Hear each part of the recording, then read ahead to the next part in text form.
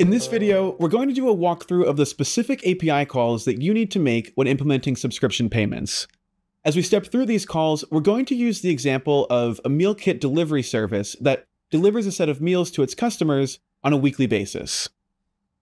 First, we need to create our subscription plan and subscription plan variation. We can create both of these at the same time with one call to the Upsert catalog object endpoint in the catalog API. For the subscription plan, we can give it a reference ID like 2 meals a week and a type of subscription plan. Now, if we scroll down to subscription plan data, we can give our plan a name and indicate what we're selling by providing category IDs from our catalog. These are just two that I already have, but feel free to fit this to your catalog items.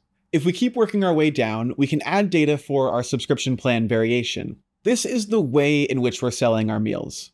Again, I'll give this an ID and then a type of subscription plan variation. Now let's move on down and add some data. For the name, we'll use 2 meals a week promo, and then we get to the phases. Let's make the first phase a free trial phase for 1 week by setting the price type to static with a price money of $0.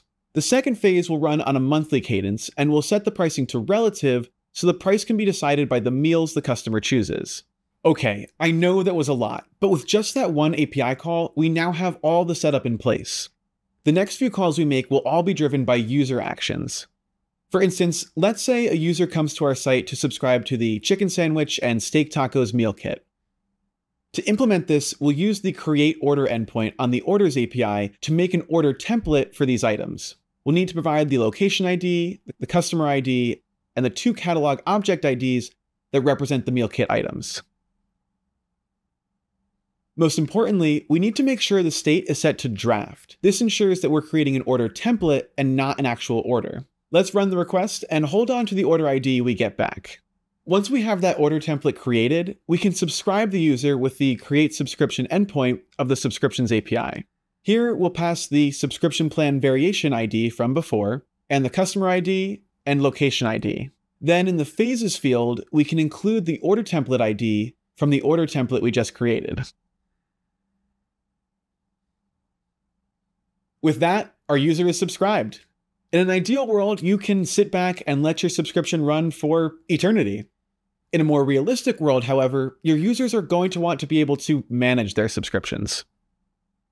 For example, what if a customer needs to pause their subscription? Well, you can do that with the pause subscription endpoint. All you have to do is supply the subscription ID and any other relevant details. Running this request will create what we call an action. An action is just a scheduled change to the subscription. So in this case, the pause will take effect at the end of the billing cycle. Finally, after a customer pauses their subscription, they might want to be able to check and see the status of their subscription. For this, you can make a call to the search subscriptions endpoint and query by customer ID, making sure to also set the include field to actions. And you'll see that pause action is included with an effective date.